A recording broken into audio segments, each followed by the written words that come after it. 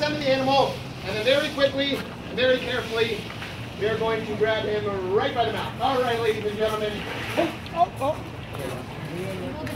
All right, now, that is the easy part. Ladies and gentlemen, the hard part is getting on the back of the alligator. Who knows the safest way to get on the back of an alligator? Yeah, there's a good answer in the back here. All right, ladies and gentlemen, there's no safe way. However, the easiest way for me is to cover the eyes. Where the alligator cannot see, the alligator cannot bite. How about a round of applause, ladies and gentlemen? All right, now I want you guys to bear with me. Pretend that I am a Seminole man, and I just captured myself an alligator. Next step for me is to secure the jaws. So I'm going to take my imaginary rope out of my back pocket, and I'm going to tie it around the alligator's mouth. But what do you need to tie a rope?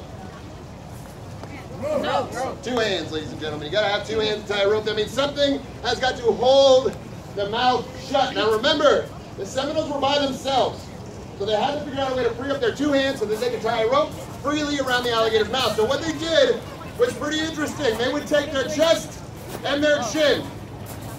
They would place it over the mouth of the alligator, and they would hold the alligator's mouth shut just like so. Wow.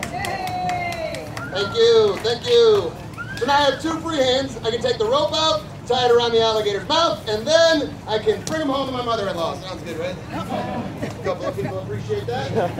All right, ladies and gentlemen, so this later turned from a hunting technique into a show in about 1932. What happened was this. They built what's called the Tamiami Trail. That's the road that travels from Tampa. It goes all the way down to Miami, and it borders the swamp. So tourists would drive by. They would see a Seminole man on the back of an alligator, and of course, they pulled over. They asked questions. They took pictures, but here's the key. They started to leave a little bit of money for gratitude. Concept born. Now instead of using these animals for food, they would use them for shows, teach people about their culture, and obviously get a little bit of money to feed their families that way. Well, it was not long, ladies and gentlemen, before the Seminoles also discovered that the more dangerous the stunt, the more money that people would leave. So, for your entertainment, I am going to stick my face inside the alligator's mouth. Oh. Silence. Nothing but silence. Is that a bad idea? Yeah, it's a terrible idea, ladies and gentlemen. Don't worry, that is a sick joke. I'm not going to do that, ladies and gentlemen. Nope. Not until the end of the show. What we're going to show you now is something called a close shave if it goes correctly. Otherwise, it is known as face-off. I got a couple. I'll take it. All right, here we go.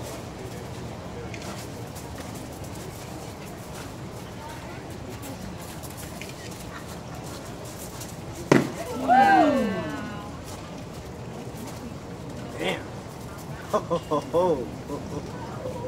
That's crazy.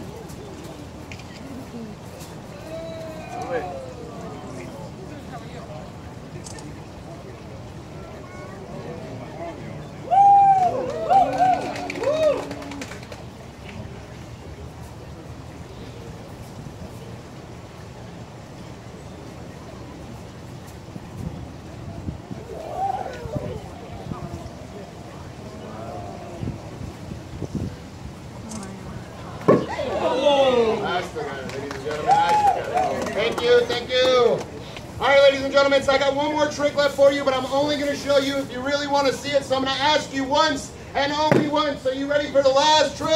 Yeah! All right, that was terrible, ladies and gentlemen. Let's try it one more time. Are you ready for the last trick? Yeah! All right, so this last one here is called Incredibly Stupid.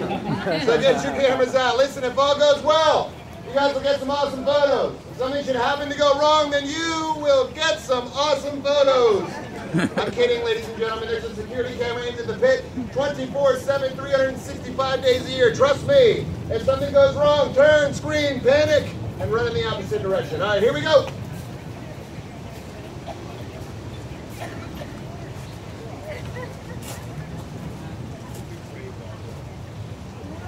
Wow.